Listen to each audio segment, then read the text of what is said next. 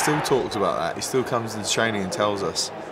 I don't actually remember watching this game, but I can remember this year being huge for English rugby.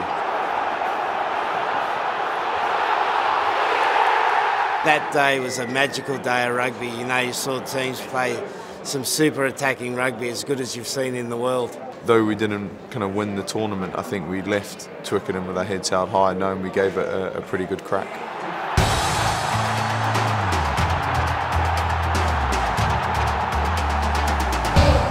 Les médias font en sorte de créer une rivalité encore plus importante entre l'Angleterre et la France.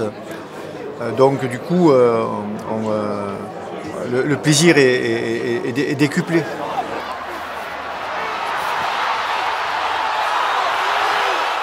See the two Bergamasco brothers flying through, one chasing the other. I'm sure they did that when they were kids as well. Have a look, please, Jeff.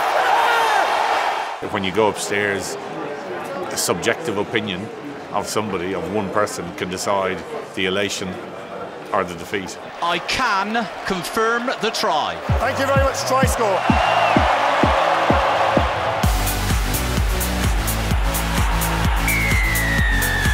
I remember the crowd, the supporters, 70,000 people cheering and be supporting us is awesome.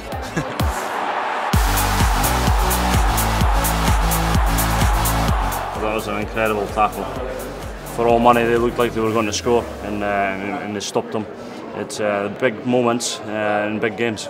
It's handy to have someone who does that, and so that was a surefire try. And what he does, he times his run really well, gets a good wrap and takes him into touch. So great last defender, good example for any young aspiring player. Those guys are role models, and it's always nice and inspirational to see that type of thing as well.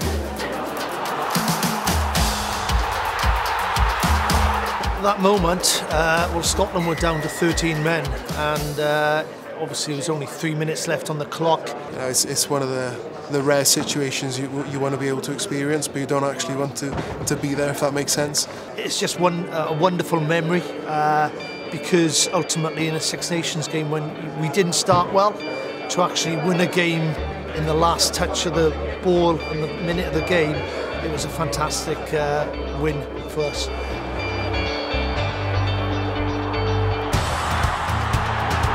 I remember Rod's looking up at the clock and running back because he knew that possibly Wales were still going to have another chance, and they did get another chance. I think Stephen Jones actually got a shot at goal at the end.